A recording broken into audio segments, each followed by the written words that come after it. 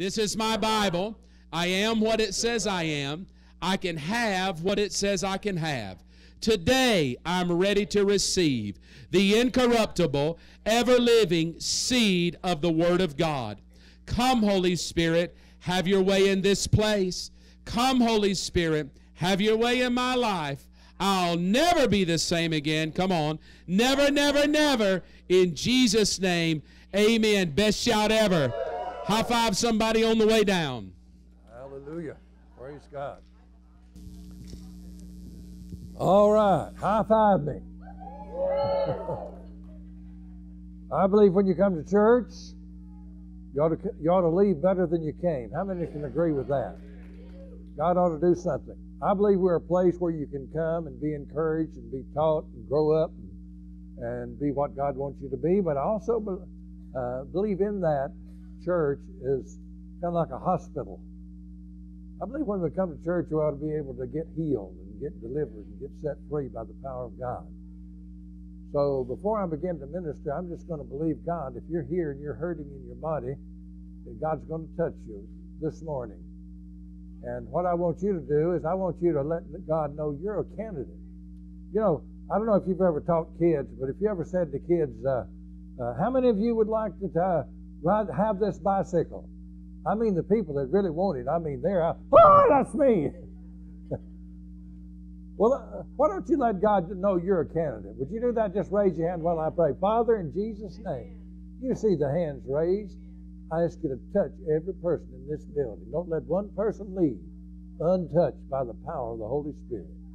In Jesus' name. Amen. Amen.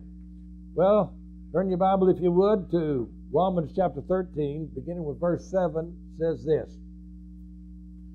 Render therefore to all their dues, tribute to whom tribute is due, custom to whom custom is due, fear to whom fear is due, honor to whom honor is due. Owe no man anything but to love one another, for he that loveth another hath fulfilled the law. For this, thou shalt not commit adultery, thou shalt not kill, thou shalt not steal, thou shalt not bear false witness, thou shalt not covet. And if there be any other commandment, it's briefly comprehended in this saying, namely, thou shalt love thy neighbor as thyself. Love worketh no ill to his neighbor. Therefore, love is the fulfilling of the law. Father, we honor the Word of God today, and we ask you to have your way in this service. In Jesus' name, amen. Jim and I received the baptism of the Holy Spirit in 1969. And both of us, we were hungry. We wanted more of God. And so we were in a convention in Chicago, Illinois, Full Gospel Businessmen's Convention. And the Bible teacher in that convention taught on God's got a plan for your life. A wonderful plan. God wants you to know that your life has been planned out and it's good. And he taught along that line, and then he made this statement that got our attention. He said, it is possible to live down here on this earth and God have a call on your life, a wonderful plan for your life, and you never fulfill it. And that really gripped my heart. I thought I would hate to go through life, go to heaven, and find out that I missed it. Wouldn't you hate to do that? I just wouldn't want to miss what God has for me. What do you have for my life that I want to fulfill while I'm down here on this earth?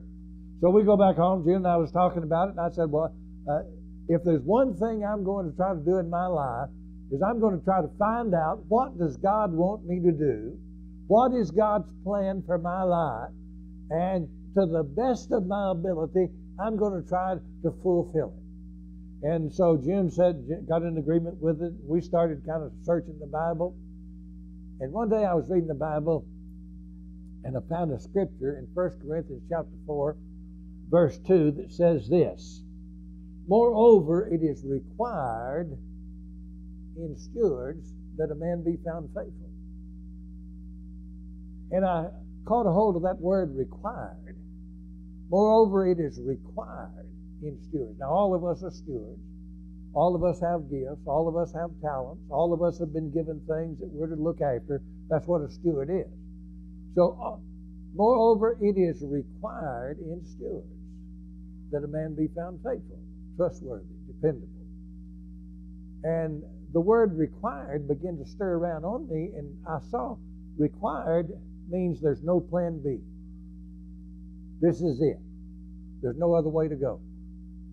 Now, I went to college after I got out of the Navy. I went to college on the GI Bill at the University of Alabama. And the only reason I went to college is to get out. I didn't go to play. I just wanted to get out of college and go on with life. And I found out if you wanted to, you can go through college in 3 years. All you have to do is go through summer school.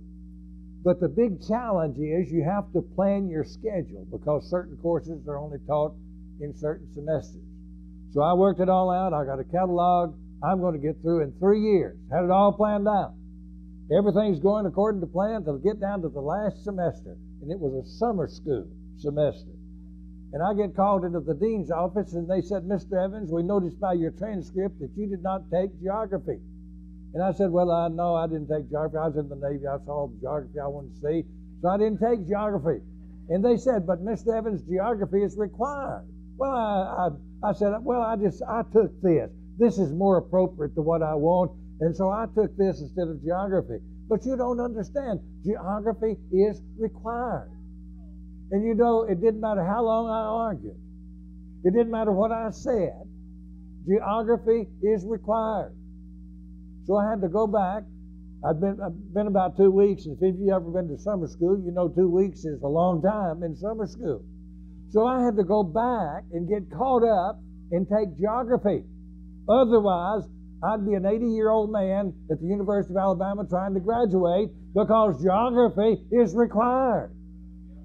Now, if the Bible says faithfulness is required, guess what? It is required. Being dependable and trustworthy is required. Now, there are 3 areas where we have to prove our faithfulness, found in Luke chapter 16, verse 10 through 12. In those scriptures, it says you have to be faithful in little things before God gives you bigger things. You have to be faithful with your material things, your money, before God will trust you with spiritual things. And you have to be faithful in that which is another man's before God will give you that which is your own. Now, I've done a lot of teaching on faithfulness because it changed my life. There's no other scriptural principle in my life that's been more productive than understanding how important faithfulness is. So I've decided as a Christian, new Christian, baptized in the Holy Spirit back in 1971, 72, whenever it was, I'm going to be found faithful.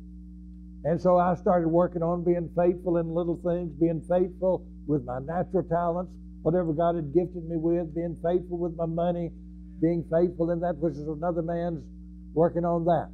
But what I want to center in on today is actually being faithful with your material things and your money.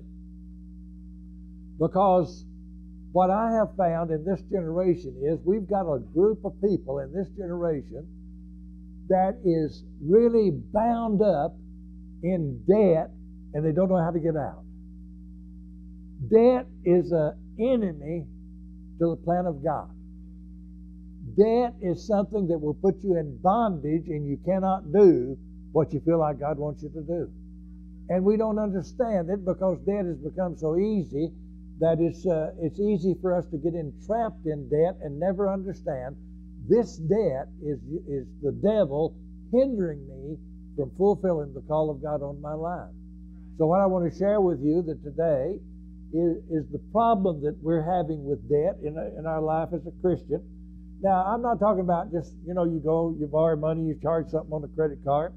The scripture that we read in Romans said that, owe no man anything. Well, some people take that scripture and say, well, you can't owe anybody anything. But if you go back to the context of the scripture we read, it's talking about doing what is love and what is due. So the main context of the scripture is walk in love, live in love. And whatever is due, that's where we're supposed to operate in love. For instance, if you sell me an automobile and I say to you, I'll give you $200 a month for that automobile, I I'm obligated by love to give you $200 a month. And as long as I stay within that, I am walking in love. And this is what the Scripture wants out of me.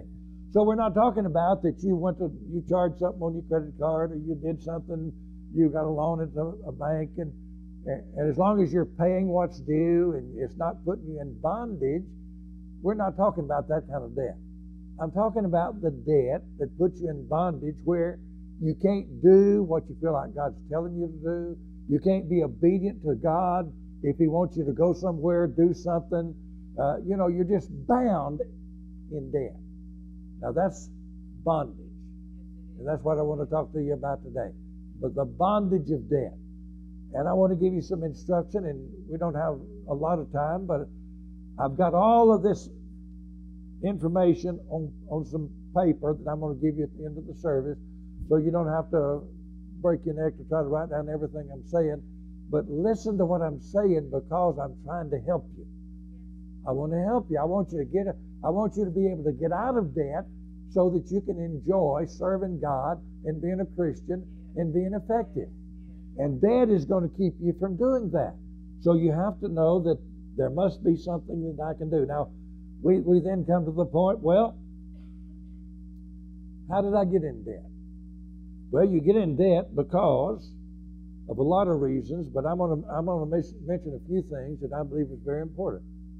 The first thing is, and I know this is just, like ABC. We don't trust God. I put myself in that. I don't trust God like I ought to. You don't trust God like you ought to. We would rather trust me than trust God. See, because I can see me. I can understand. I can do this. I can do that. I can do something that needs to be done. But God, God's up there busy. I don't know what God's doing. That's kind of, we don't say that out loud, but we just live like we believe that. But there's a scripture in Jeremiah that says this. Chapter 17, verse 5. Now listen to it. Thus saith the Lord, cursed be the man that trusteth in man, and that makes flesh his arm, and whose heart departeth from the Lord. For he shall be like the heath in the desert, and shall not see when good cometh, but shall inherit the parched places in the wilderness, in a salt land, and not inhabited. Doesn't that sound bad? Yeah. Trusting in you will get you nowhere. Amen. Trusting in what you can do will bring you to a dead end, because you don't know how to live supernaturally in yourself. Yeah. And the only way you can be effective for God is to get out of the flesh and live supernaturally. Otherwise, you're just going to be like the rest of the population, and you're going to be down here trying to do what you're going to do. And when you start trusting in you, the best you can do is wind up in a parched place where there's no, there's no water and there's no crops being produced. But it goes on to say, blessed is the man that trusts in the Lord, for he'll be like a tree planted by the rivers of water. His roots will spread out, and he'll bring forth fruit in his season, and won't even see when heat comes. Hallelujah. Doesn't that sound better? Trust in the Lord. So a lot of people don't trust in the Lord. And we've all been guilty. We'd rather trust in ourselves and trust in God. And then the second thing is, I put myself, I'm not preaching at you. I'm trying to get you to see that I've been through this. But we live by the flesh instead of by the Spirit.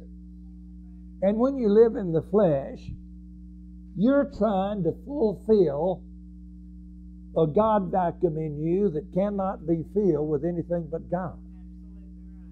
See, when God created man, He created us with a God vacuum on the inside of us. The very core of us is where God designed a place for Him to live by the Holy Spirit. Now, if we're living in the flesh, we're trying to fill that God vacuum with something that we think will bring us pleasure in life. And we try all kinds of things. We try money, we try cars, we try clothes, whatever it is we're looking after. But once you get it, you find out it really didn't work. You know, you buy a new car and you say, this is the very thing that's going to make me happy. But in 3 weeks, it's that old thing. You know, it doesn't bring you satisfaction. The richest man that ever lived was Solomon. He had everything. If you want to read about it in Ecclesiastes. He said, I've tried everything. I've tried getting me singers, and I've tried money, and I've tried buildings, and I've tried all of these things. And he said, it's all vanity. Nothing has made me happy. I've just gone through life. Everything I wanted, I got. And it didn't do the work on me. It didn't make me happy. The richest person in the world couldn't get happy with things. Well, you're not going to get happy with your things. You may think you will. You may think it'll bring you some happiness, but it doesn't. You need God. And you need to learn how to live by the Spirit of God, not by living by your flesh. So live trusting in God and live, thank God, with God at the center of everything you're going to do. It says this in Galatians 5, verse 16, this I say then, walk in the Spirit, and you'll not fulfill the lust of the flesh. So we have to learn to walk in the Spirit. The next one is circumstances of life will get you in trouble. Jesus made this statement in John chapter 16, verse 33. He says, these things have I spoken unto you, that in me you might have peace. In the world you shall have tribulation, but be of good cheer, I've overcome the world. Now, life can throw things on you that make you want to throw your hands up and give up. Because life happens. One day you're just walking along minding your own business, and the next thing you know, you're laying in the driveway with a broke ankle. Costs money. You know, little things can happen. What are you going to do? Don't throw your hands up. Don't give up. God's still on the throne. And God has already said, there has no temptation taken you, but such as is common to man. But God is faithful, who will not allow you to be tempted above that you're able, but will with the temptation also make a way of escape. You need to say to yourself, laying on that driveway with your ankle broke, God's got a way for me to get out of this. God's going to make a way for me to come forth in victory. I know that I'm in debt right now, but God has a way for me to escape. See, you've got to put some emphasis on the important thing in your life is God.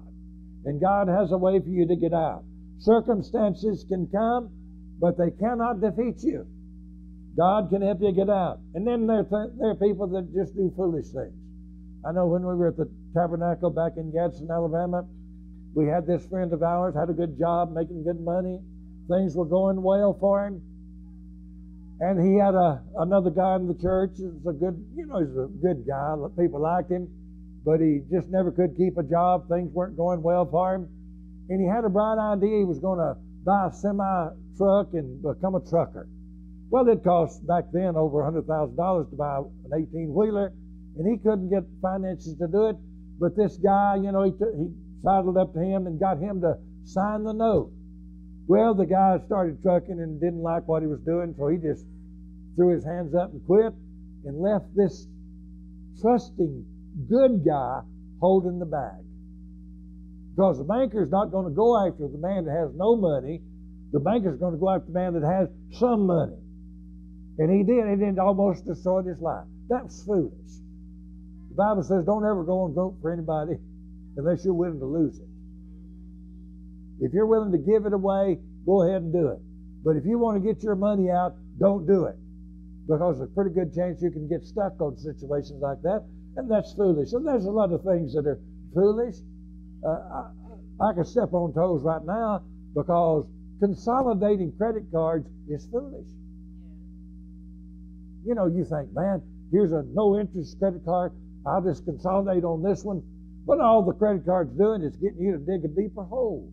You're digging the grave that's going to bury you because credit card sooner or later is going to rise up and bite you in the behind. And you've got to face that. If you're not going to be foolish, you've got to understand that this is a trap. And Foolishness is buying on impulse. Just going out, well, I really do like this. I know one time, this is a true story. All my stories are true. I don't lie. I'm telling a true story. This is when we lived in Gadsden, Alabama. I was walking through Sears Roebuck. I looked over there and I saw a canoe. I thought, I've always wanted a canoe. I walked over and petted on it, and looked at it. And I thought, well, it just cost, I think, $150. I think I'll get me a canoe. I walked out of Sears Roebuck with a canoe. I had no more business to have buying a canoe. Then wasn't close to water. Took an act of Congress to get it on your car and take it to water. And I put it in the garage and it stayed there. No, how many years? We may put it in the water a couple of times. That's foolish. Don't buy out of foolish impulses. It'll get you in debt. And the next thing that'll get you in debt is trying to live like you're rich when you're not. Trying to hurry up and get rich. Here's something God knows that most people don't know. People that get wealth quick without working for it very seldom turn out good. Because riches, not handled right, will destroy you, not bless you. Therefore, God knows that what I work for and labor for and believe for and pray for and hold on to will be a blessing to me. But whatever just floats in will float out. And it won't be a blessing to you, and it can cause you many times to stumble and not be where you're supposed to be. So you don't want to go through life thinking, well, my ship's about to come in. Your ship's going to come in when you go out and you do something about your ship coming in. Your ship's not going to dock on your doorstep while you lay in the bed and sip beer. Your ship's going to come in when you're out there putting some elbow grease into making it come in. It'll start coming in. And then God, once He sees that you know what the principles are, God begins to open the windows of heaven and pour blessings out upon you, because He says they can handle it. They know what, it won't destroy them now, because they know the value of working and making money. The value of putting some effort into it. Now, that's a few things that'll work against you, trying to put you in debt. Now, I want to spend the rest of the time, and I won't be able to give you a whole lot, but I'll give you enough that'll help you. If you're in bondage, now I don't mean you just owe a little money. I'm talking about if you're in bondage to debt, I want to tell you how to get out. Now, the reason that I can tell you how to get out is it was about 1970, I think 76, 77, somewhere in there. It was right before I went full-time in the ministry. The Lord spoke to me, and I was just kind of minding my own business, but the Lord spoke to me in my spirit and said, I want you to get out of debt. Now, before then, I'd never given any thought getting out of debt. In fact, my thought was, the more you can borrow, the better you live, You just borrow. And I was paying my bills. I wasn't behind on any bills. I was paying everybody. But it was like everything I got had to go out to pay bills. Just living from paycheck to paycheck. That's not God's way to live. God's way to live is to live in abundance. But you can't get there on your plan. You have to get there on God's plan. So I thought, well, how am I going to get out of debt? Because literally, when God spoke that to me, I had a legal pad. When I wrote them down, a legal pad of people that I owed. And I thought, this is impossible. But here's good news. God specializes in impossible situations. We think there's no way to get there. There's no way to get there. And we think it's impossible. But I want you to know something. those things that are impossible with men are not impossible with God. And so God said, I want you to get out of that. And I said, well, okay, I'm just going to be obedient. We're going to get out of that. And the Lord began to show me some things to do that helped me get out of that. I'm going to share them with you. This is not theory. This is not even just teaching from the Bible. This is on-the-job training of how God got me out of debt when I owed everybody. God got me out of debt. Now, a few rules. You'll never get out of debt if you're not willing to put some effort into it. Listen to a good scripture. Luke chapter 16, verse 16. It says, the law and the prophet were until John, and since that time the kingdom of God is preached, and every man presses his way into it. The kingdom of God and the blessings of God do not fall on you. You press in to God. You press into the things of God. You push your way, believing the Bible. When everything contrary is saying it won't work, you bow your back and say it will work, and I'm going to do it until it happens in my life. I'm not going to let the devil rob me and live down here on Skid Row when I ought to be living up here on a higher level. I'm going to push my way into it, press into it. And then, just elementary thing. Be sure, if you're going to get out of debt God's way, be sure you are a tither and a giver, because that is God's insurance plan. The Bible, just something this probably don't need to say, but the Bible says, bring all the tithes into the storehouse. Prove me now herewith, saith the Lord of hosts, see if I won't open the windows of heaven, pour blessings out upon you, that there shall not be room to receive it. And God said, I will rebuke the devourer for your sake. That's a pretty good insurance plan. I mean, you cannot get a job with any company. I don't care how big they are. I don't care how high they are on the food chain. There's no business going to hire you and say, if you work here, you'll never lack any good thing. I'll just open the whole business up, and anything you need, I'll heap it on you, and I'll guarantee you that you won't get sick, and you won't he'll rebuke the devourer. Did you know every sickness and disease and curse that's known to man comes from the devil, not from God? And God said, I will rebuke the devourer for your sake. Well, if you're trying to live in the supernatural, you want to be sure you're doing it God's way, not your way.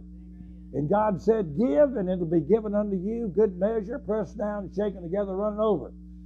God said in the Bible, if you scatter, that means throw it out, it'll increase.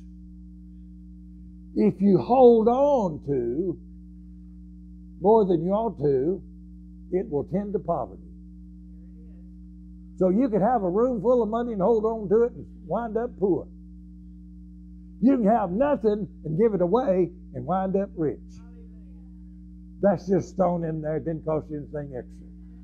I mean, I just wanted to be sure you had your insurance plan before you tried to have supernatural help from God.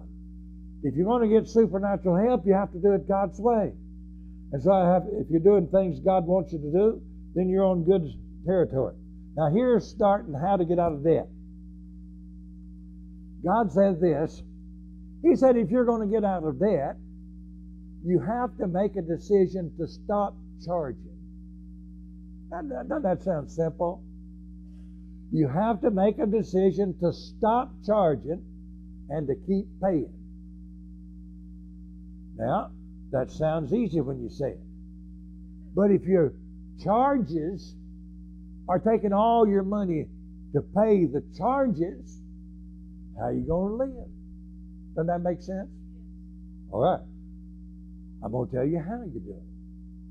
But first of all, I want to tell you that in order for me to make that decision, God said, you're going to have to go to June and get her on board, because there's power in agreement. If two of you on earth shall agree as touching anything they shall ask, it shall be done for them of my Father in heaven. So I've got to get on her. You've got to get her on board. This is what God was ministering to me. You got to get her on board, because otherwise, if I march into her and say, "Okay, cut up all your credit cards, no more charging," I have thrown strife into my marriage. And the Bible says where there's envying and strife, there's confusion and every evil work. So therefore we had to be in agreement. And I talked to her, so to what God said, and she got on board. She said, okay. And she said, how are we going to live? Well, that's what I was saying. How are we going to live? If you're going to pay and not charge, how are you going to live? Because everything we've got is going out to pay the bills. Well, I want you to know that what God showed me was, if you're gonna keep paying and quit charging, you have to know that God is going to do some supernatural things to help you. And when you know that, then, and I'll just give you a couple of scriptures, but this is what the scriptures the Lord gave me. Romans chapter 8, verse 32. He that spared not his own son, but freely gave him up for us all, how shall he not with him also freely give us all things? Folks, that's either true or it's a lie. There's no other third choice. That's either true or it's a lie. How much more will God freely give us all things? And I've chosen to believe it's the truth, because God can't lie. And that's in the Word of God. And then listen to 2 Peter chapter 1, verse 2. Grace and peace be multiplied unto you through the knowledge of God and of Jesus our Lord, according as His divine power, talking about God, hath, past tense, given us all things that pertain to life and godliness.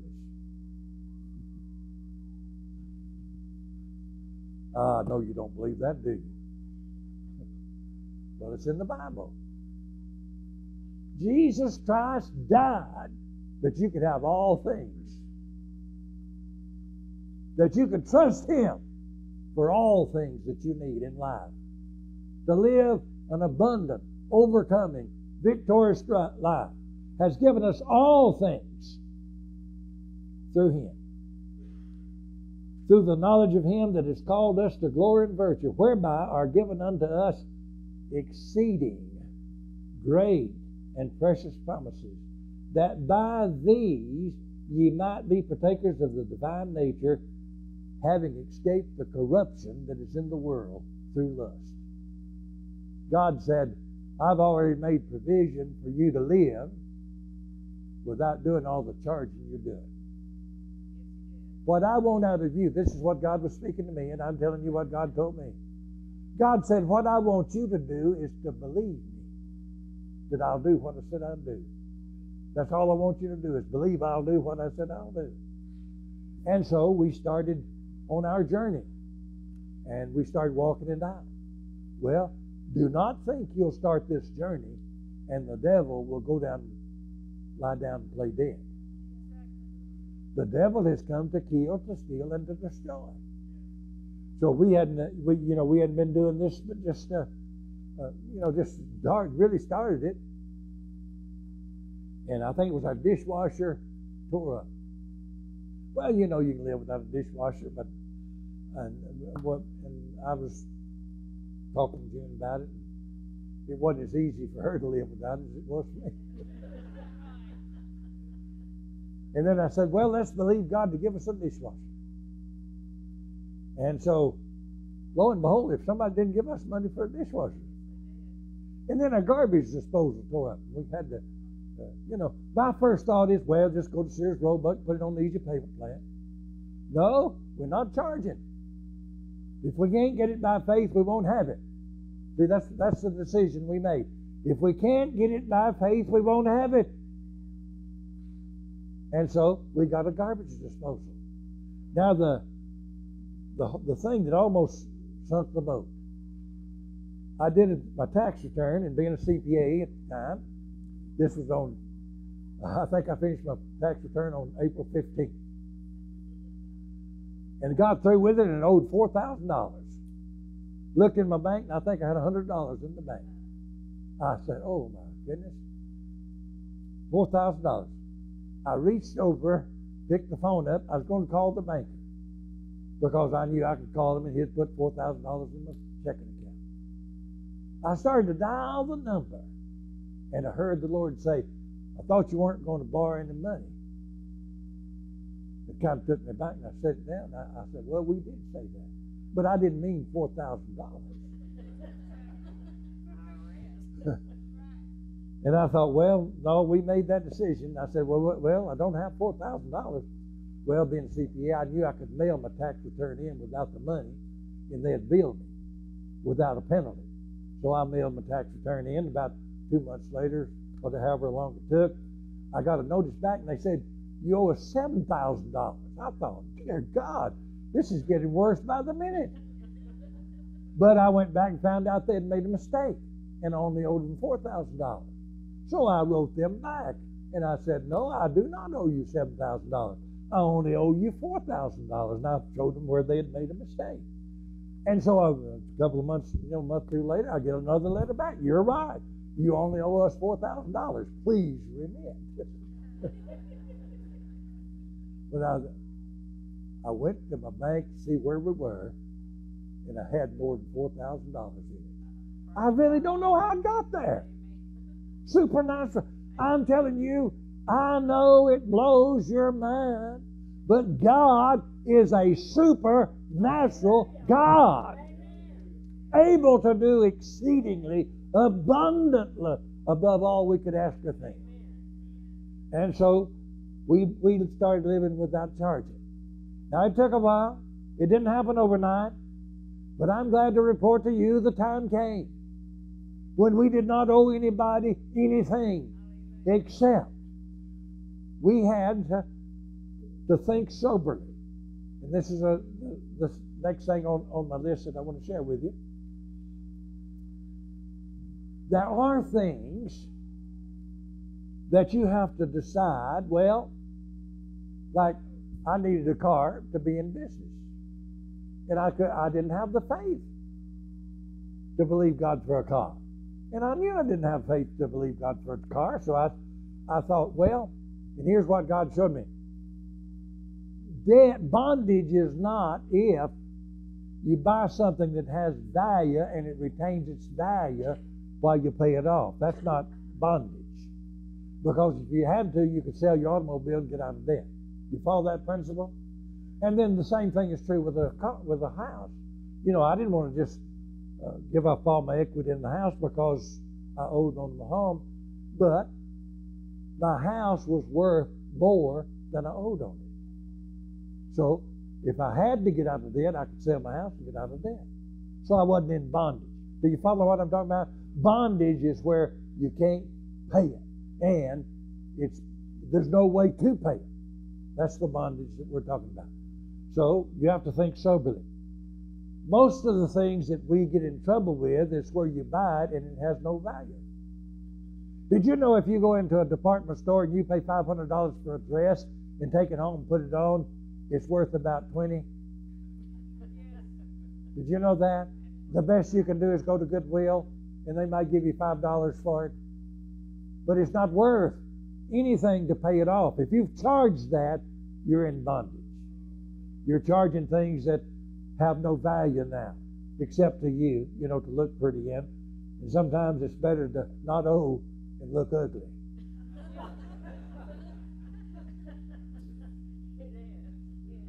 But we have to see God as our source. God's my source.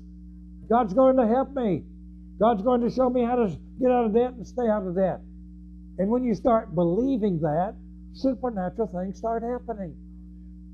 I mean, it's amazing. June would come in and she'd say, look what I found. And she said, I only paid $5 for this.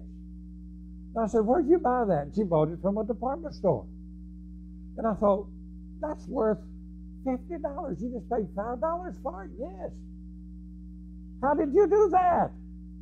Well, she says, I guess my angel's out there looking after me. He found this dress, thought I'd like it, and hid it so nobody else could see it. Now, I don't know if that's true. She might have been making that up. But, you know, God knows how to do things we don't know how to do. Her daddy. Anybody in here ever watch Archie Bunker back when Archie Bunker was... June's dad was Archie Bunker on steroids.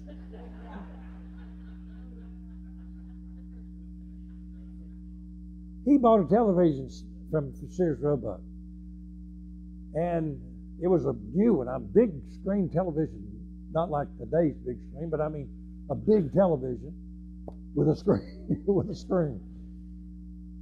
And he said, there's a line in this picture. And I looked at it, I said, I don't see a line. He said, there it is right there. And he called Sears Roebuck, and they sent out a guy and looked at it, and he couldn't see the line. He said, there's a line going right across the screen. I see it. And they didn't do anything about it. So he wrote, Archie Bunker, he wrote the head guy of Sears Roebuck, wherever they are. I don't know where they are, Chicago. He wrote the head man. Said, I bought this old television, and it's not working, got a line in it, and I want to complain. Well, a few days later, he gets a visit from the manager of Sears Roebuck. He said, Mr. Capps, don't ever do that again. Here, we brought you a brand new television. And just keep that old television with a line in it, and we give you this brand new one. And he gave us the television with a line in it because our television was broken. And we didn't have connection with Sears Roebuck that he had. And he gave us that old television with a line in it. We kept it for years, never saw the line. And finally, when we got some money to buy a television, we gave it. I was pastoring in Statesboro at that time. We'd moved from Gadsden to Statesboro. It was still working years later. And we gave it to the children's department. And the last I heard, that thing is still going. God knows how to do things we don't know how to do. He's a supernatural God. So you have to give God a chance to work. God's your source. Don't ever think that business where you work is your source. They are a provider that God is using to funnel some funds to you. But they are not your source. God is your source. I was teaching this back in Gadsden back in the 70s. I was teaching it in the Tabernacle where I was just a lay person there, but I was teaching Sunday school. And I started hammering on, God's your source. God's your source. And then I made this statement. I said if Goodyear, because most people, worked at Goodyear, made good money, and had good retirement plans, good medical plans. I said if Goodyear goes on strike tomorrow, I don't want you to worry because Goodyear's not your source. God's your source. And sure enough, about a month later, Goodyear went on the longest strike they'd ever been on. I don't know if I was prophesying or what. But after the strike was over, this guy stood up in church and said, I want to give a testimony. He said, I worked at Goodyear and we went out on this strike, been out longer than we'd ever been out on a strike before. And he said, I remembered what Brother Gene said, that Goodyear was not my source. God was my source. He said, my wife and I joined hands and prayed and said, just like Brother Gene said, we agree that God is going to take care of you, take care of us during this strike, and we're going to live better trusting God than we did when we trusted Goodyear. And he said, I want to report to you, we live better. We live better than when we were trusting in Goodyear. Hallelujah. Aren't you glad God's bigger than Goodyear? Better than Goodyear. And He can do exceedingly abundantly above all that we could ask or think. So expect God to do supernatural things. I'll try to end with this one, but learn to be content. Did you know you don't have to have everything you think you have to have? If you're a young married person, don't try to live in the same category your mom and dad live in. Try to trust God. Believe you'll move up a little bit here, and a little bit there. And without going in debt, God will take care of you and you'll live better trusting God than you did if you thought you could go out and charge everything and live on a higher level than you were not equipped to pay for and get in trouble. So don't try to do that. So here's what I've done. June, I've got some papers here with an outline of basically what I taught here, but I've got the scriptures and I've got everything. If you're serious about getting out of debt, I'm going to have her, June, put these up here on the table.